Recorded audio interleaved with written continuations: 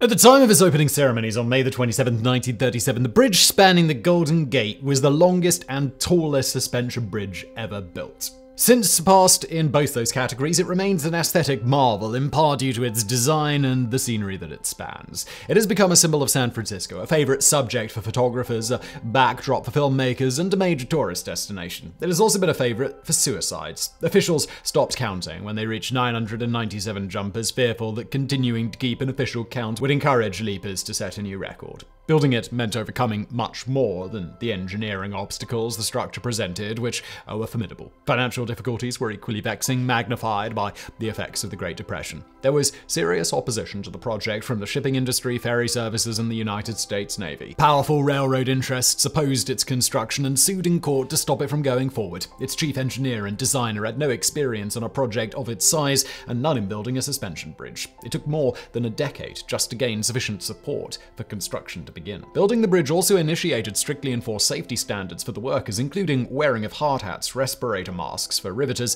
hand and face creams to protect exposed skin from the high winds encountered at elevation, and others. Another innovation was providing invigorating juices made with vinegar to men arriving for work while suffering from a hangover. Joseph Strauss, chief engineer for the project, wrote in the Saturday Evening Post following the bridge's completion, "On the Golden Gate Bridge, we had the idea we could cheat death by providing every known safety device for workers. Nonetheless, 11 men died during the bridge's construction."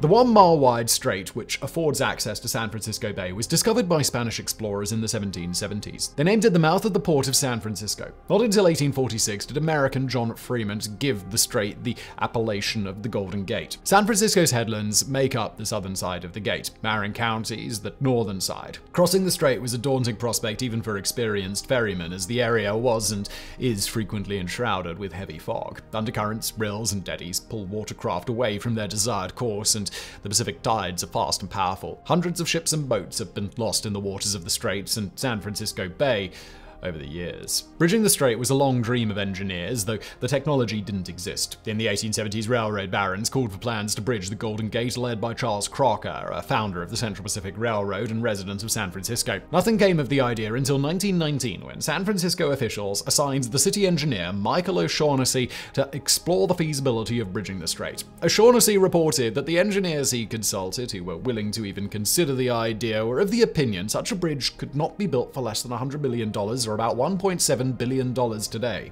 That is, except for a builder of drawbridges from Chicago named Joseph Strauss. Strauss had never built a suspension bridge, though he had studied the Roebling suspension bridge across the Ohio River while studying at the University of Cincinnati. He had built drawbridges in several locations across the country, having designed an entirely new type of counterweight system. In his opinion, a suspension bridge could be built to span the Golden Gate at a cost of less than $30 million.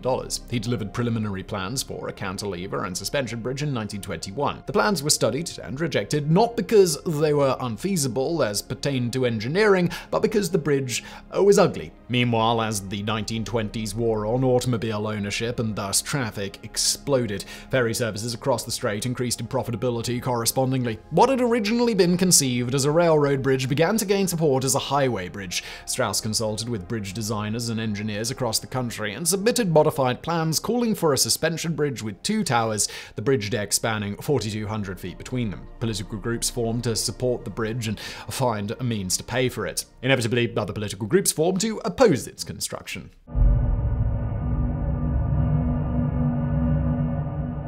Ironically, though it was the railroads which had started the clamor to build the bridge across the Golden Gate, they became an early and powerful opponent to its construction.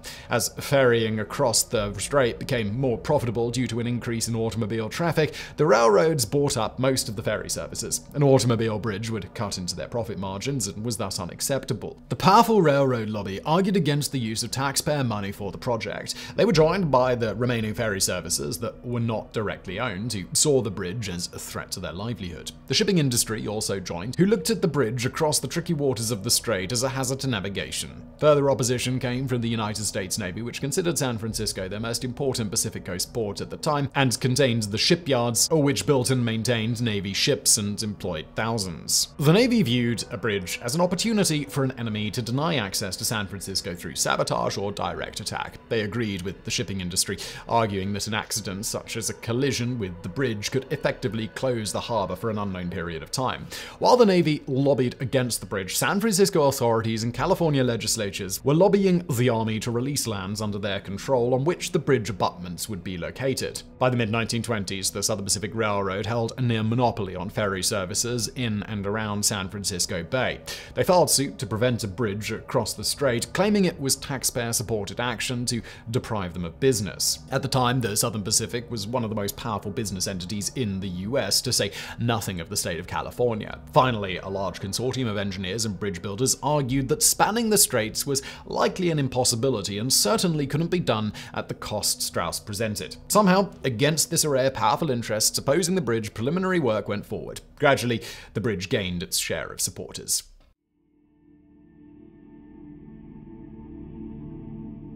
In 1923, the California legislature enacted the Golden Gate Bridge and Highway District Act, which enabled supporters for the bridge, including San Francisco and Marin County, to create a new district to complete a bridge. The following year, after the second of two hearings held by the War Department, it was agreed to transfer the land under Army control to the district for the construction of the bridge and the roads leading to it. Officially, the US Navy continued to oppose construction, but the Department of the Navy was separate from the War Department in those days, and the Army didn't care. When the final plans revealed the towers supporting the bridge deck would be separated by over 4,000 feet, leaving the straits clear, the Navy finally withdrew its objections, though it never supported the project, at least not publicly. The span itself was to offer 220 feet of clearance beneath at high tide, more than sufficient for the naval ships entering and exiting San Francisco Bay. However, support for the bridge was growing. The automobile industry supported the bridge, as it did most highway and bridge projects throughout the 1920s and 1930s. Gradually, all of the affected counties and municipalities, except Humboldt County, joined the bridge district in support of construction. Humboldt's voters feared the increase in vehicle traffic that the bridge would generate. Supporters of the bridge project expressed their disapproval of the Southern Pacific Railroad by launching a massed and successful boycott of its ferry services. The railroad suit, intended to prevent the bridge from being built, was dismissed. The bridge planners gained the support of the local construction unions and workers by guaranteeing local companies and labor would be given priority for jobs related to the project. That guarantee gained considerable sway when the Depression set in late 1929. The onset of the Depression had another impact on the project, though it made obtaining financing for the project considerably more difficult. The final plans for the bridge called for a construction budget of $27 million. In order to obtain the financing, the bridge district had to request a bond measure of $30 million approved by the voters in the Bridge District in November 1930. Once authorized to issue the bonds, the Bridge District faced another problem. With the Depression in full swing, there was little money with which to purchase the bonds. Another 2 years went by before the San Francisco-based Bank of America purchased the bulk of the bond levy. By the time construction was ready to begin, the budget had reached $35 million. McClintock Marshall Construction Company, a subsidiary of Bethlehem Steel Corporation, began construction on January 5, 1933, with Joseph Strauss as the project supervisor. Before the first concrete was poured for the South Anchorage, the San Francisco site, he placed a brick formerly used in the University of Cincinnati's McMicken Hall in the mold.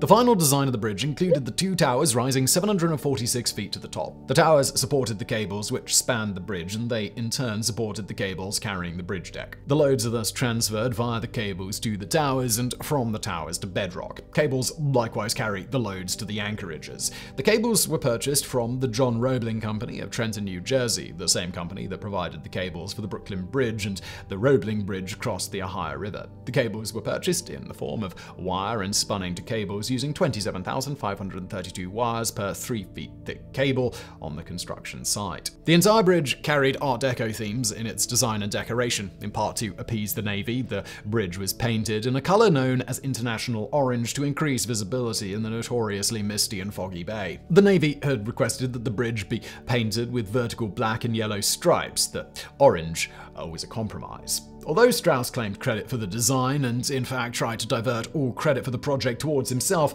it was Leon Moiseev who truly deserved the plaudits. Moiseev was the designer of the Manhattan Bridge in New York, as well as the original Tacoma Narrows Bridge, which broke apart in high winds shortly after its completion. Another engineer to contribute to the Golden Gate Bridge was Charles Ellis, who designed the arch over Fort Point on the southern side of the bridge. Strauss fired Ellis in the final design phase before construction began. He received little credit for his contributions until the 75th anniversary celebrations. The workers on the towers and the span encountered high and contrary winds while performing hard labor in dangerous circumstances. To mitigate the dangers, Strauss insisted on safe labor practices and that safety equipment was properly used. He ordered a safety net deployed under the 80-feet wingspan with an additional 10 feet extending to either side to prevent men from falling to near certain death. On February the 17th, 1937, a scaffolding holding 12 workers broke loose and fell through the net. 2 of the men survived the fall of over 200 feet into the frigid water.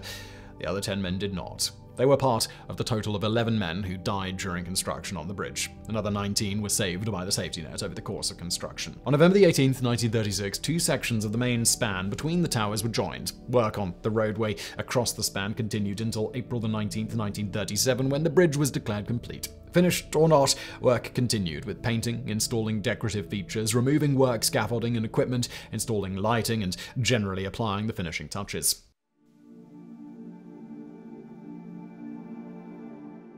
By the end of April 1937, the Golden Gate Bridge was complete. After more than a decade of planning, fighting over, and building their bridge across the Golden Gate, the people of San Francisco and the Bridge District were not about to let their achievement go unnoticed. The week from May 27th through June 2nd was designated Fiesta Week. Invitations were sent out to dignitaries from other cities to join San Francisco in its celebration. They were sent as being from the citizens of San Francisco and the Redwood Empire counties of California. An official program was prepared with Mayor Angelo Rossi of San Francisco writing in his greetings message, "We have done our best and now submit the finished work for your approval." May 27th was designated Pedestrian Day. For a quarter, pedestrians could go out on the bridge while the entire deck was open. One could walk all the way across or simply go out on the span for the views before returning to the side entered from. The bridge had begun making money even before the first car had set wheels upon it. The following day, at noon, the Golden Gate Bridge was opened to vehicle traffic, with President Franklin D. Roosevelt declaring it open via a telegraph key from Washington. At 3 p.m., the U.S. Navy Fleet Review arrived. 10 battleships and 13 heavy cruisers, supported by light cruisers, steamed into port beneath the bridge. Among the cruisers was the USS Indianapolis, which just 8 years later would deliver the atomic bomb to Tinian in the far Pacific.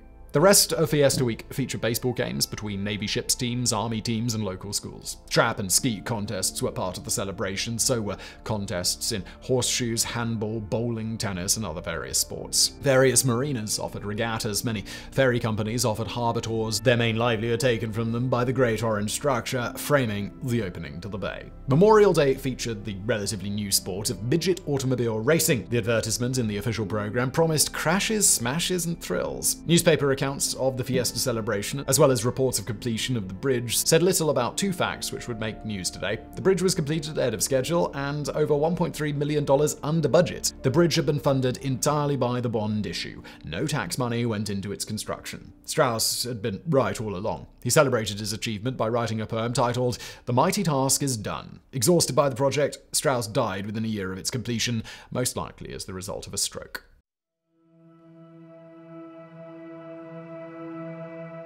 During the Fiesta celebrations, flights of U.S. Navy aircraft flew over the bridge in formation, a scene of martial splendor launched from offshore aircraft carriers. In 1942, Richard Bong, America's leading ace of World War II, performed a loop which included flying under the Golden Gate Bridge in a P-38 Lightning fighter airplane. Bong was one of 4 U.S. Army Air Corps pilots who performed the feat that day and was reprimanded for his act, which included flying down Market Street at low altitude, blowing the laundry off a clothesline. His reprimand was not too severe. General George Kenney told him, "You are not to do it anymore, and I mean what I say." The first known suicide from jumping from the bridge occurred in August 1937. A World War I veteran named Harold Wobber jumped from the bridge before a witness who tried unsuccessfully to stop him. Since then, an estimated 1,800 suicides and at least 1 murder-suicide have occurred on the bridge, earning it the designation as the most popular suicide site in the world. It has also been used to fake suicides by leaving evidence of jumping, including a suicide note. One such fake in 1948 featured a recently elected San Francisco Board of Supervisors member, Chris Christiansen.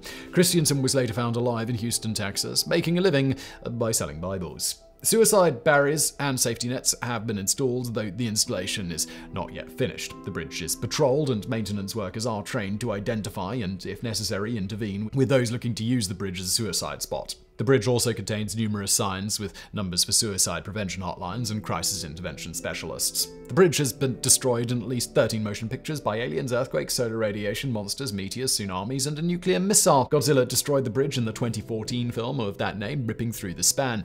It's been used as a backdrop in scores of other films since the early 1940s. In 1986's Star Trek IV: The Voyage Home, Sulu does Richard Bong one better and flies a Klingon bird of prey under the bridge. Then, of course, James Bond battles an enemy, Zorin, on top of the bridge in A View to Kill. In real life, the bridge has withstood earthquakes, although it has recently been refitted to give it an even higher probability of surviving a major quake. Its biggest enemy over its 85 years has been the salt air and water which make up its environment, and the wear and tear of the traffic it has carried around the clock for all of that time. Each year, approximately 40 million vehicles traverse the bridge, leading to major maintenance requirements. Painting and maintenance work is a daily event on the bridge, with periodic major maintenance and repair activities added to it. To maintain and operate the bridge, it employs 800 workers full-time.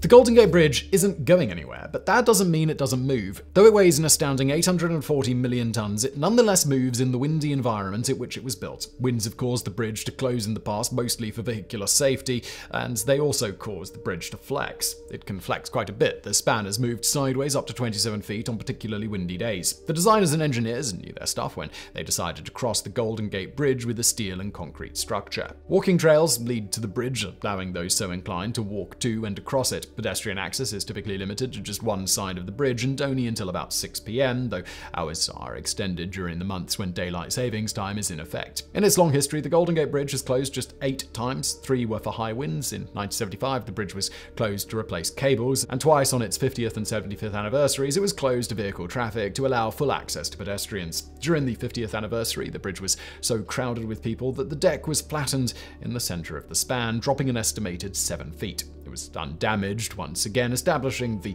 validity of its original design. To further improve the original design, the bridge has been retrofitted with modern means of resisting earthquake damage and with materials better able to withstand the corrosive environment that it occupies. The bridge is a true American icon, linked with San Francisco in song, literature, film, and of course photography. Fromer's travel guide has called the bridge certainly the most photographed bridge in the world. Its image appears on coffee cups and drinking glasses, coins and medallions, on t-shirts, coasters, jackets, magazine covers, and advertisements of all types. But in addition to San Francisco, it is linked to all of America. During World War II, it was the last sight of home for servicemen and women when deploying from San Francisco, and the first sight of home when returning from the Pacific War.